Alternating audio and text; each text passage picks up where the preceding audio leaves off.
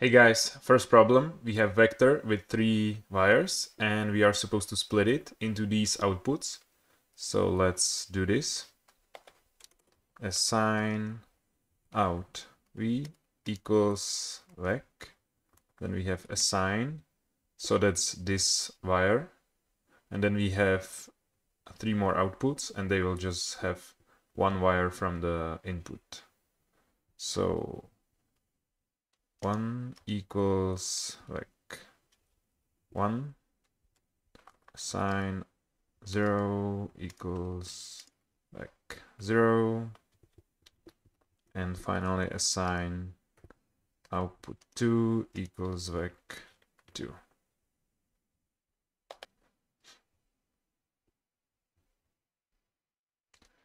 Success, let's continue. Next problem, build a combinational circuit that splits an input half word, 16 bits, into lower and upper bits. So we have inputs that is 16-bit long, and we are supposed to split it into higher and lower part. So out high equals assign out high equals in, and this is gonna be 15 to 8, and then assign out low, and that's gonna be input 7 to 0.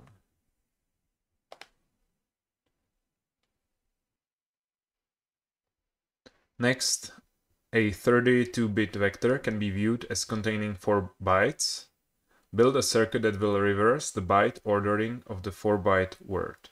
So if we have word like this, we are supposed to reverse the order. So first D, then C, then B, and then A. So assign out 31 to 24 is equal to in 7 to 0. Assign out 23 to 16 is in 15 to 8. Assign out 15 to 8 is equal to in, I have a typo here, assign in 23 to 16, and finally assign out 7 to 0 is in 31 to 24. So we have reversed the order. Success, let's continue. Next, build a circuit that has 2 3-bit inputs that computes the bitwise OR of the 2 vectors, the logic OR of the 2 vectors, and the inverse NOT of both vectors. Place the inverse of B in the upper half and the inverse of A in the lower half. So we can see the diagram here. We have bitwise OR, logic OR, and NOT inverse. And logic will output just one bit binary. Bitwise will output a 3-bit binary. Let's do this. Out or bitwise is gonna be equal to A or B. Out, and of course assign again, assign out or logical is gonna be equal to A or B.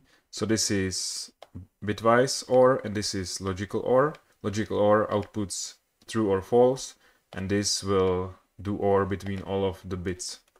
Assign out NOT equals, and we have B. B is in the upper half, so from 5 to 3, 5 to 3, This is gonna be A, and it's gonna be from 2 to 0. And it's gonna be, of course, not.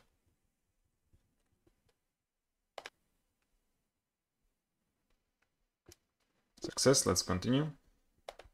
Build a combinational circuit with 4 inputs. There are 3 outputs, out AND, out OR, and out XOR.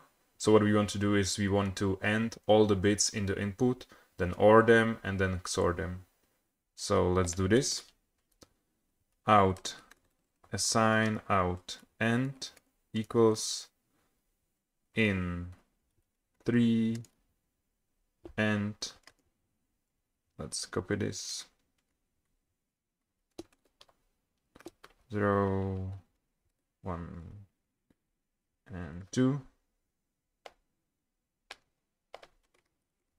This is gonna be out OR, out XOR.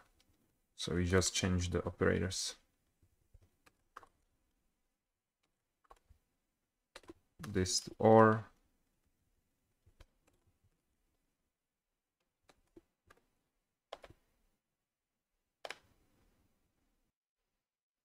Success. Next problem, we have these 6 5-bit inputs and we want to assign them to these 4 8-bit outputs. And of course, these 5-bit inputs will not give us 32 bits for the 32-bit output. So we have to assign also 2 1-bits. Let's do this. Assign. We will use this notation to combine them to a vector. And we will say W, X, Y, and Z is equal to, and here we will have A, B, C, D, E, F, plus our 2-bit vector, 2-bit binary. And success. Let's continue. Given an 8-bit input vector, reverse its bit ordering. So we want to reverse the input on the output. So we will do assign out equals, and we can't just do in 0 to 7. This is not legal syntax in Verilog. So what we have to do is we have to combine the reverse bits of the input vector. So what we will do is in 0, and then we have to copy this 8 more times. Like this. And we have to say 1, 2, 6, and 7. Submit. Next one. Build a circuit that sign extends an 8-bit number to 32 bits. So we have to copy the most significant bit 24 times. Assign out equals, and here we have to copy the most significant bit. So we will do 24 times, and 24 times in 7. This is the most significant bit, and then we have just the rest of our input like this. Success. Let's continue. And the last one. Given 5 1-bit signals, compute all 25 pairwise 1-bit comparisons in the 25-bit output vector. We have 5 1-bit inputs, and we want to compute XNOR for all combinations. So what we do is we will create these 2 vectors, and we will do XNOR between all of the elements. We will use this code, and here we will create our first vector, and here our second vector. So first we will create 5 times each of the inputs. So we say 5A, 5A,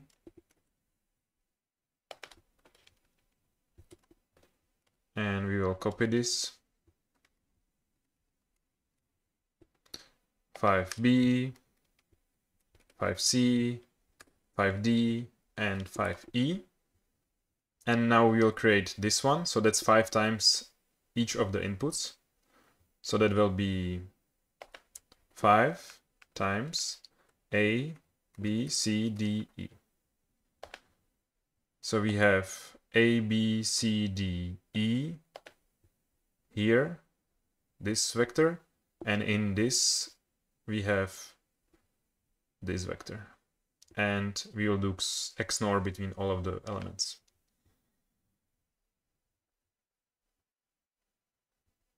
And it's successful. So that's all for vectors, and next time we will look at modules and a hierarchy. Thanks for watching. Bye.